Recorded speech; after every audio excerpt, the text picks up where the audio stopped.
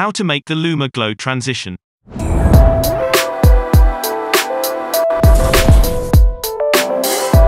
Today's video is sponsored by the Lizard People.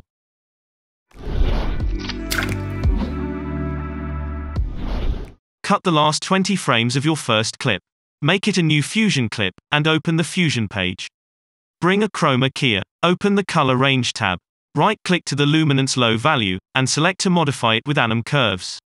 Go to the Modifiers tab, change the source to duration, the curve to easing, set the in and out to sine, and activate the mirror box.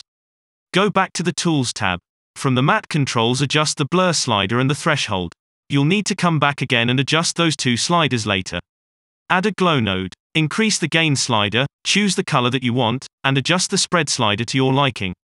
Right-click to the shine threshold slider, and select to modify it with anim curves. Go to the Modifiers tab, change the source to duration, the curve to easing, the in and out to sine, and check the mirror box. Set the scale amount to 0.5. Now you can go to the Chroma Key node and play around with the blur and the threshold sliders. Once you are ready, go back to the Edit page. Move your Fusion clip up, and bring the second clip below. If you liked this clip, subscribe to this channel. If you didn't, they will come for you.